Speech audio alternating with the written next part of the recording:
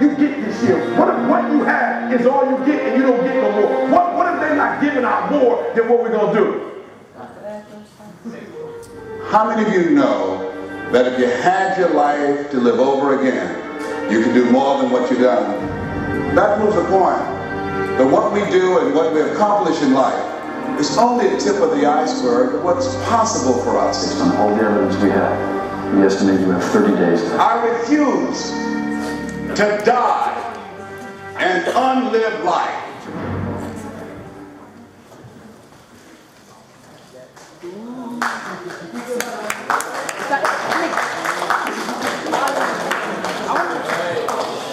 Welcome today. I'd like you guys to give it up to your guest speaker, Coyote.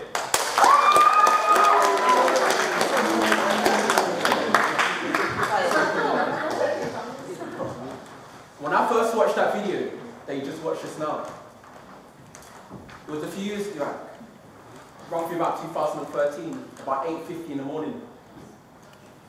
And when I first watched that video, I had a tear that came to my eye.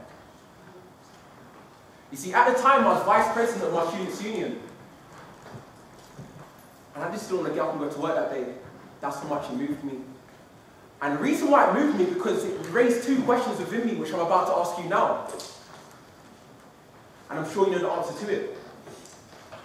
So by show of hands, who wants to be successful? Raise your hand, please. Thank you. Now also raise your hand if you want to be very, very rich doing it. And when I say rich, I'm talking in terms of your health, happiness, as well as money. Raise your hand, please. And say, I. Say, I. Thank you. So I'm guessing then that you're here for at least one or three reasons. Maybe you're here because you understand that right now you're in year 11 and you're not too sure what you want to do when you finish. Maybe you're here for that reason. Or maybe you're here because you're just lacking that bit of motivation. You just want that kickstart telling you to keep going. Maybe you're here for that reason. Or perhaps you're here for a final reason. Maybe when you finish, you do want to do something, but you're not sure exactly what. So I'm guessing that you may be somewhere over there. Not most of you must be somewhere over there in that direction. For some reason you're here. But I'm guessing you don't want to stay there forever. I'm guessing where you want to be is somewhere over here. Perhaps you want to get to a situation where you absolutely just smash your GCSEs and get that dream job when you finish. Whether going to college or sixth form. Maybe that's what you want to do for life. Or maybe it's that career, you want to get that career job, whether it's working in sports or being an actor, being a doctor. Maybe that's what you want to do. Or maybe you want to do the final one. Perhaps you want to do something like I do, start your own business and generate income doing that. So if we recognize within ourselves that right now that we're somewhere over here on this side of the room, but we know that deep down we want to make the transition to the other side. The question you should be asking yourselves right now is, how? How do you make that transition from where you are right now? How do you make the transition from your current situation to securing your goals at your future destination? And that's exactly why I'm here today, ladies and gentlemen. I'm here to show you exactly how you can make that transition from where you are right now to get to where it is wherever you want to be. So are we ready? Yes. Yes. Yo, that was weak, man. That was weak. I'm from South London, Nicky. You got to make noise. I said, are we ready? Yes. Are we ready? Yes. Alright, brilliant. But before I begin, it's anyone's birthday? Anyone's birthday today? Anyone's birthday today? Yeah? Whose birthday is it? Right, guys, show of hands? Come on down, come down. Let's give it up for it. Is it your birthday? No? No one's birthday? Uncle, that's no problem, no problem, no problem. So let's look at today's topic. So what's the topic for today? Now usually when I go to the talks, it's very, very clear about what the topic is, but today it wasn't. When I sit down to prepare this, I realised that today's topic is not as clear. Because I don't necessarily have a topic today. Today's all about showing you how you can make the transition. That transition from where you are to where it is that you want to be. Because in life, you can't stand still in the middle. In life, you just can't stand still. Because you're either dying or you're growing. So which way are you going? Because you can either take off and stay fly like a Boeing, or fall down from the sky like it's snowing. Are you putting yourself all in? Or have you just dipped your toe in? Because I can always guarantee that it's going to take more a lot of effort than you're currently putting in right now to get to areas that you want to be. So the question is, where is it that you want to be? And like I said, we've got to recognize within ourselves that wherever we want to be, it's going to be different to everybody. I remember what it's like being in year 11. That's me in year 11, many years ago. And I'm sure a lot of your staff remember what it's like being in year 11. Just ask them. Because one thing I need you to understand is that right now, you're in year 11, but that's just going to go like that. Raise your hand if you remember being in year 10, by show of hands. Remember, if you remember year 10, raise your hands. If you remember year 9, raise your hands. If you remember year 7, raise your hand. I remember year 7. Because what you need to understand is that time goes just like that. And if I was to ask you a question, if I said to you to raise your hand yesterday, you can't do it. If I told you to raise your hand tomorrow, you can't do it. If I tell you to raise your hand now, you can do it. Because now is the only time that we have. Because a lot of problem is not just young people, a lot of problem with adults too. We forget that now is the only time that we have. It's very, very easy to think that, oh right, I'm only 16, I've got lots of time in the world. But the reality is that you don't. They say that the best time to plant a tree was 30 years ago. And the second best time to plant a tree is right now. That's why I love what Eric Thomas says. Eric Thomas says that now is an acronym. NOW stands for no opportunity wasted. Absolute no opportunity wasted. Because every day there's opportunities around us, but how many of them are you wasting on a day-to-day basis because you think you have time? A lot of us, if we think we have time. I remember being 16, look, there's me at 16. That's me at 16. I remember standing there smiling like this. Can you see the smile, right? Same smile, right? You know what I'm saying? Now, this is me playing football when I was 6. This is a bit when I was like year 10 maybe. Can you guess which one's me? Someone said the one's my goalkeeper. Well, I'm not the goalkeeper. Yeah, I'm right there. I was a bad boy striker, you know. Nobody laughed here. I can't not make you, okay? I used to be a big boy footballer. If Man United's down there, they're going to scout at me. But then this is where the dark side comes in. Can I be open with you? Yes or no? Can I be open? Yeah. You want to know the real me? You want to know how I got to where I am right now? Not too long ago, this is me. So can we get lights for this, please? Not too long ago, this is my life. I used to ride on the back of buses like this.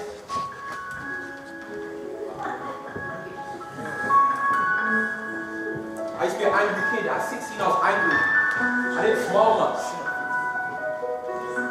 I went from this in spring of 2008 to being like this in spring of 2009. If you want to know the truth, a lot of people talk about the roadside, a lot of people talk about they're bad, they think they're bad. I can assure you that it's nothing like that. Do you have any idea what it's like when a guy pulls out a knife and tries to take your life from your front door? I could have died on my front door, but my dad was by my side on my front door. So the guy picked up his bike and put away his knife, so that was 2 lives saved on my front door. Because some of you take it for a joke. When I was your age, I had people coming for my life. Do you have any idea what it's like, people trying to kill you on your front door? And some of you think it's a joke. And why? Why was I like this? I blame the people I was around. They say you're an average of the 5 people you hang around with most.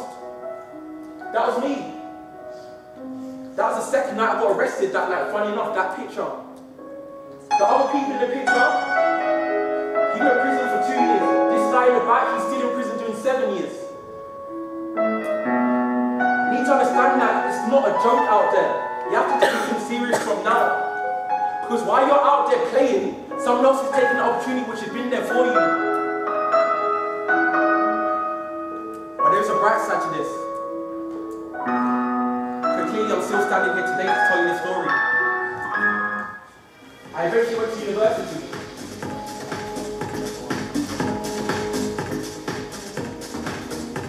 Fortunately, I went to university in Manchester. I went to Manchester Met, did my degree in psychology. I graduated with a first class honours degree. So just put that in perspective for you, that's like doing your GCSEs and getting an A star all across the board. I also got published in the process. So I'm now an academic author, going to put it down. Again, to put that in perspective for you, just like you writing a book, basically, and get your name in front of it. After I finished that, I then became elected Vice President of my students' union and governor of my university. Again, to put that into perspective for you, that's like you right now being a teacher of your school, basically running everything. And after that, now I became working for myself, being self-employed. So I've been self-employed now for the last... So there you go. Yeah, Charlie Sloth, I met Charlie Sloth. We break out to know Charlie Sloth. I know Charlie Sloth, I've got his number in my phone. Charlie Sloth texts me Happy New Year every now and then. You know what I'm saying? So that's now the issue I put myself in. So I run this events management company here. It's all about getting people out, you know, having fun, meeting general type celebrities. I've also been in the papers. You know, so again, it's a much different predicament to what most of my friends are in. Most of my friends are putting in the papers because of mug shots. I've got to put in the papers like this.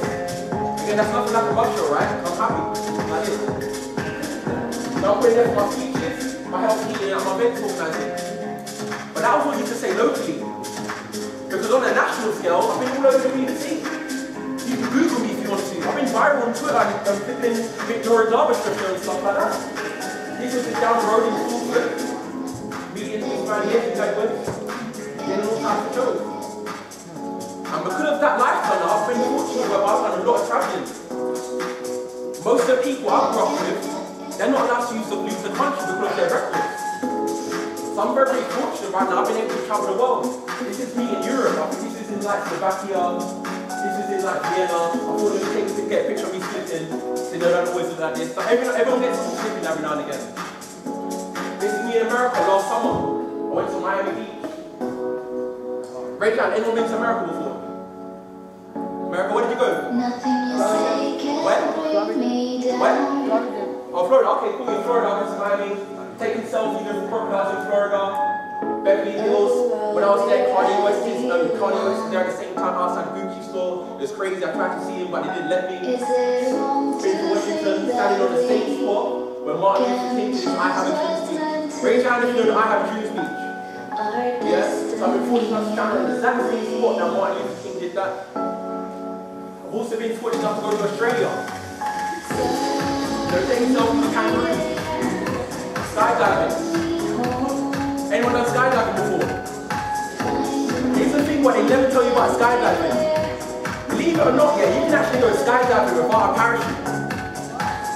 Only once. Surfing is great. I can't skateboard, but I can get water and surf. And I'm also into surfing.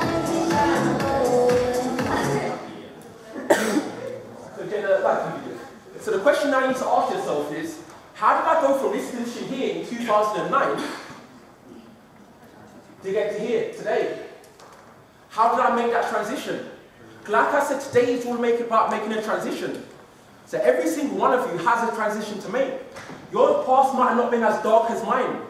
You might have not had people coming through your life. You might have not been in cells in your life. So whatever your transition, everyone is different, but you still have a transition they need to make.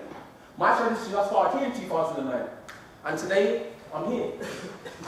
So today's all about making that transition. So how are you going to make that transition? That's the question you need to ask yourself. So I want everybody to close their eyes. Close your eyes. Relax. I want you to think of this question.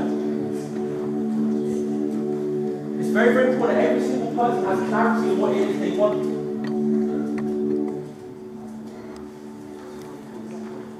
When I was your age, I never understood how important it was to set myself a target. When I was your age, I didn't understand how important it is to set myself goals. So ask yourself, what is it that you really want? What is it that you want to achieve in your life? At 16 years old, it's now time to make those decisions. Or if you can't think of it, what you actually really want, think about it with what you don't want. What do you not want to have in your life? For me, I wasn't necessarily clear about what it is I did want. I just knew what I didn't want, and I just didn't want to be poor anymore. I didn't want to be in a position where I had no money. take a few minutes to think about what it is that you really want. The clearer you get on this, the easier it is to get to your goals.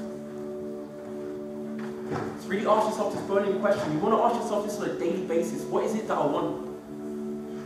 I always recommend to people, when you get in, write yourself a list of 100 things you want to do before you die. Or 100 things that you want to achieve. And it's those people in here who take this more seriously, are those people who are going to get ahead of other people sitting next to you. You need to understand that the only difference between being ordinary and being extraordinary is doing that little bit extra. So which ones of you are going to take that extra step to where it is that you want to be? These are the questions that you need to be asking yourself on a daily basis. Right now we're in October, you finished sometime in June, July. That time's going to fly past you. So always ask yourself what it is that you really want to achieve. And that's it, DJ. Thank you. So now you've had a little taster. This what you call this, what you just did now? We like to call this visualization. Imagining what it is that you do want to achieve. And I honestly recommend to you to sit down every single day and ask yourself these questions. What is that you want to achieve? Or if you struggle to do that, what is it you don't want? So for me, I didn't want to be poor anymore. So ask yourself that question on a daily basis. However, that's all up here in your thoughts. That's your thoughts. But you need to understand that your thoughts over here don't necessarily match the reality over here. Let me give you an example.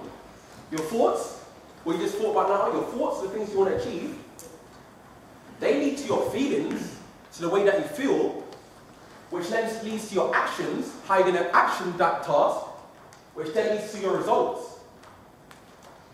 So can I get 4 volunteers, please, just to demonstrate this? Picture of hands, 4 people just come up. 1 person, 2, 3. There's 1 more person, 4, come up. Everyone give them a massive round of applause as they come down.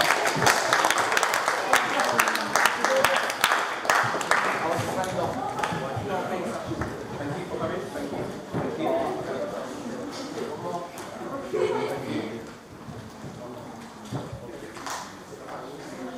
Thank you. Okay then, so here's what I need to do. So again, the quicker you can understand this principle I'm about to demonstrate to you, the quicker it's going to be for you to succeed. I only realized this principle in my 20s, and I've got to where I am today. Me and Charlie Sock, if that impresses you. So if you can fathom and get your head around this idea today at 15, 16 years old, you're going to get much further than me at quicker time. So here's what I'm going to ask them to do. Again, thank you guys. So I want you to be here. You're going to be my thoughts, okay? You're going to be feeling, so spread out, so you're going to be results over there. So you stand out in front of the whiteboard. Okay, cool. You'll at least get my all for 1 second. Okay then. So like we said, if your thoughts on a day-to-day basis are here, what's your name? Asher. So Asher now he's imitating thoughts. But at the end of the day, in life, you want to get the results. Yes or no? Yes or no? Do you want to get good results? Yes or no? Yes, yes or no? Yes. Thank you. So if you do want to get the results over here, what's your name? Sanya. So if you want to get the results that Sanya is, how are we going to do that? So Asher, if you pass the ball over, could your thoughts lead to your feelings? Because depending on how we think, influences how we feel. So let me give you an example. Some people wake up, they hear their alarm clock when they're sleeping, and they don't feel like waking up. Their thoughts tell them, I don't want to wake up, and their feeling is, I don't want to wake up. Your thoughts lead to your feelings. And the way you feel leads to your what? Actions. Pass the ball over. So the way you feel then leads to your actions. If you're feeling happy, you're more likely to do something, right? Yes or no? Yes. If you're feeling sad, you're not going to do it. If you feel like you're not in the mood, if you've got homework to do, I don't feel like doing my homework, you're not going to act on it. Yes or no? Does that make sense? Yes or no? Yes. So if we now know that we need to act on it, so how do we get to our results? So these actions lead to your results, yes or no? So let's recap one more time. So our feelings lead to your... Sorry, you're right, thank you. Your thoughts lead to your Licio. Let's pass one. Let's see with the ball now. If you throw it down.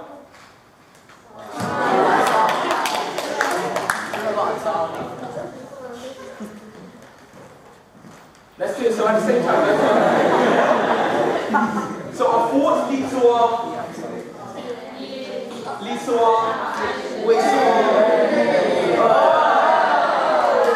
Give them a round of applause.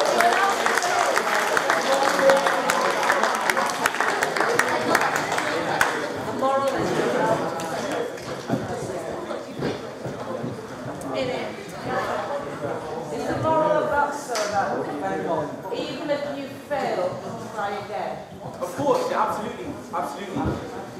So you all kind of understand that concept. So everything you do starts where? Everything starts here. The conversation you have with yourself up here. So if you can control the thoughts that you have on a day-to-day basis, that help the way you feel, help the way you act, and help the way you get to your results. So now here's how I do to control my thoughts. Are you interested in what you know what I do? Yeah. Do you want to know what music? You said music. Well, partly. Don't be shy, man. If you said it, say it. But yeah, so who wants to know what I do to help control my thoughts? Who wants to know? No one wants to know? Yes. No one wants to know? Anyone want to know? Yes. I tell myself this on a daily basis. Are you ready? This is my motto. This is the motto I have for myself. I tell myself absolute crud, minimum rage. Every single day I wake up, I say to myself absolute crud, minimum rage. And it's nothing to you, but I'm going to explain why. So it's always important to have what is it going to be for you to pump yourself up on a daily basis. I wake up every day and just tell myself that I'm outrageous. I say that to myself every single day. That's the thoughts I have. Some people might call it arrogance, but I just call it supreme confidence. Because if you don't have belief in yourself, then who's going to? So let me break this down for you. The reason why I say to myself that I'm absolute crud is because of this. I need to have absolute confidence in everything that I do. If you don't have confidence, then what is the point? If you don't have confidence in yourself, then who on earth is going to have confidence in you? And so my art is absolute resilience. Because there's only times in life, there are times in life where things happen that you just can't control. Raise your hand if you've had a 365-day period where nothing went wrong. Absolutely nothing went wrong. I don't think so. Things happen to us all the time. But it's those of us who are resilient, those of us who stand against it, that will be the ones who succeed. Let me tell you a very quick story before we run out of time. There's a donkey fell down a well. You laughed at a donkey fell down a well, you're mean. A donkey fell down a well, you find that funny. Don't worry about time. Okay. So I'll tell you the story. So the donkey that fell down a well, it was a very old donkey. The donkey, if it was in human years, would have been like 80 years old. Why is that funny? No, yeah, I did not know that's like a funny story, you know. Like, when I first heard that the donkey fell down the well, I almost cried, you know what I'm saying? Alright, so it's donkey.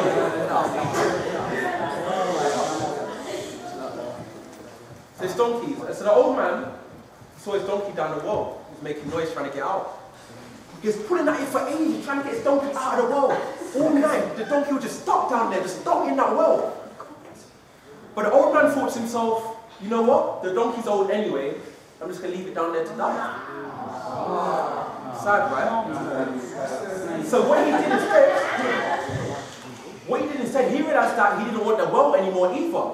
So he started to get some dirt and just buried the donkey in the well. But then he realized that he couldn't do it all by himself because he was an old man too. So he called the people in the village to help him to bury the donkey in the well. So there's now like 10 people with shovels burying the donkey in the well. The donkey's in there making noise like, trying to get out of it. The donkey doesn't want to be in the well. But then here's what the donkey realized. The donkey realized that it's time to be resilient. The donkey realized that, hold on a second, while they're throwing dirt on my back, if I just shrug it off, I can step on it. Yeah. They did that again. Threw dirt on his back, he shrugged it off, he stepped on it. Again and again and again. Then over time, the donkey started to realize that the grass, the soil was going up. And over time, he got to a position where he just climbed out of the well. So the question I now ask you is that, in life, when people are throwing dirt on your back, when you have them haters or the naysayers throwing dirt on your back, are you just going to let it rest there, let them bury you in that well? Or are you going to step on it and allow yourself to climb up and up again to get out? My next principle is uniqueness. Now this is so important. I always tell people, why fit in when you're born to stand out? Because to be outstanding, you have to stand out. Does that make sense? Why fit in when you're born to stand out? Because to be outstanding, you have to stand out. You get that, right? But you need to understand this, like, we're all human beings, 2 arms, 2 legs, etc. But the thing is, out there when you get into the real world, when you get into the real world, only the people amongst you who stand out are going to be the ones who succeed. If you're just like everybody else, if you're going to a job and your CV is just like everybody else, why are they going to employ you? Why are they going to give you the job? You're just like everybody else. So what can you do to make you unique? What can you do to help you to stand out? Finding that drive. What is going to use to drive you?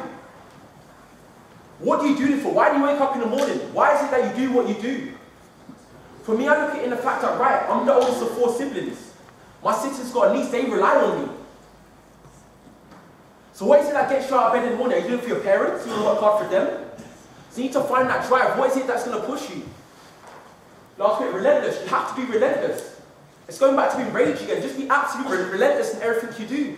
Don't be kind up there. Be savage with it. Just go savage with it. Of course in a nice way. But don't let anyone take your kindness for weakness. You have to go out and own it. If you want something, go out there and own it. Just grab what you want. You know what they say here? Just grab the bull by the horns. They told you to grab, you know how they tell you to grab the bull by the horns? I say don't grab the bull by the horns. Put him in a headlock.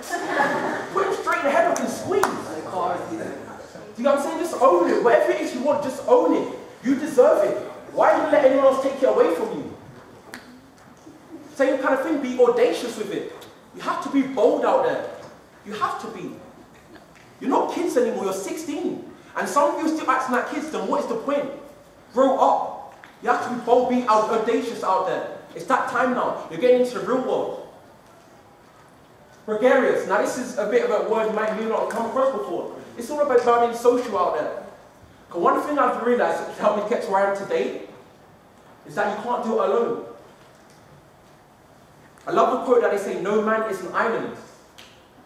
So when I tell myself to be absolute rage, I need to tell myself I've got to be gregarious, I've got to be social out there. Because a lot of the things I managed to achieve right now is just because of the people I've networked with. And finally, you've got to have excellence. You've got to have pride in everything that you do. For me, I'll be embarrassed if I was you. I'll be embarrassed to hand in a piece of work with my name on it if it was crap. Have some pride in the things you do. Why would you put your name next to something that is not at least minimum of excellent? So when I say minimum, you want to be minimum relentless, minimum audacious, minimum gregarious, and you have minimum excellence in everything you do. About what is the point? Why do things half-hearted? You'd be wasting your time. So with that, I just want to say thank you for your time. If you have any questions, let me know. Other than that, thank you very much. It's been a pleasure.